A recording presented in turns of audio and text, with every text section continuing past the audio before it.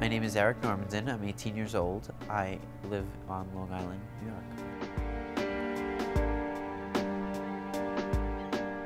I started realizing that I wasn't straight when I was in my freshman year, I'd say. Then around my junior year, I came out bisexual, and my senior year, I came out gay.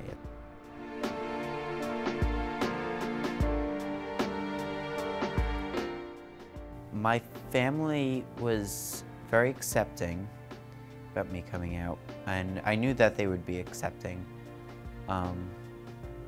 The only thing that really surprised me was my mother said, "Well, that's your choice," when we try to stress that it's really not a choice.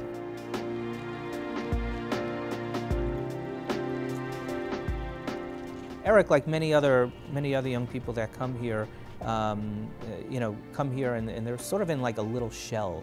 And in a way, when they come to centers like this, it gives them, probably for the first time in their lives, the chance to breathe, to breathe freely and to just be. I'm David Kelmnick, and I'm the founder and CEO of Long Island Gay and Lesbian Youth, also known as Legally. My name is Danny Garza. I'm a psychiatrist here in Manhattan. Gay teens realize their own sexuality at the same time that straight kids do. So it's the same process for kids as they go through puberty. The only issue is a gay kid is starting to realize that what they're going through is probably a little bit different than the person next to them.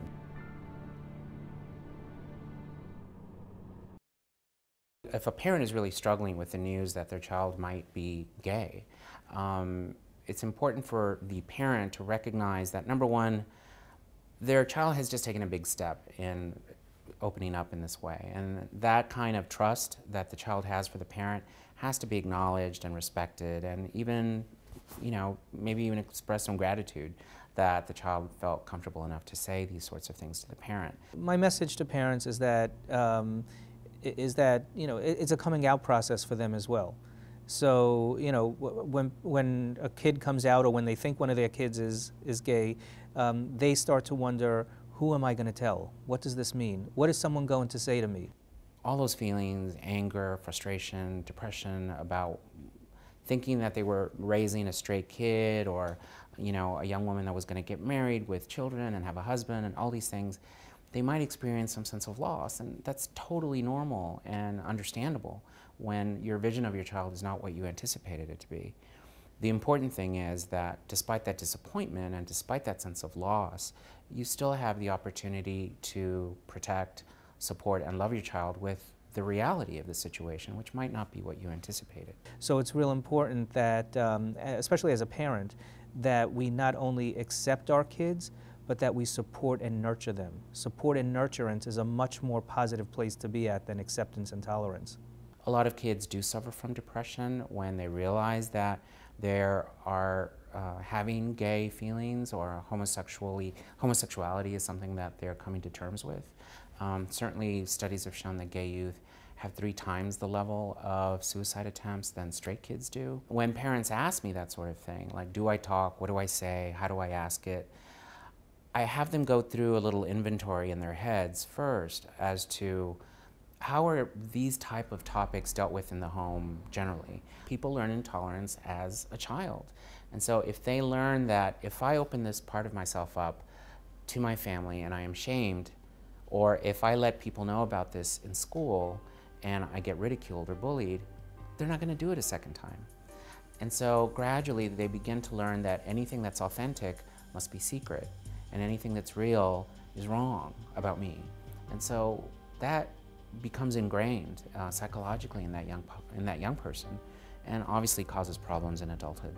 I remember at one point I sat there and I said, I'm not telling anybody about this. I'm just going to live my whole life without telling anybody.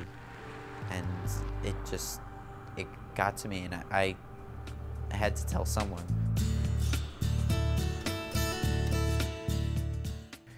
But nothing really much has changed in the household. And I mean, I think that they always knew I was gay, but so they didn't really treat me any differently.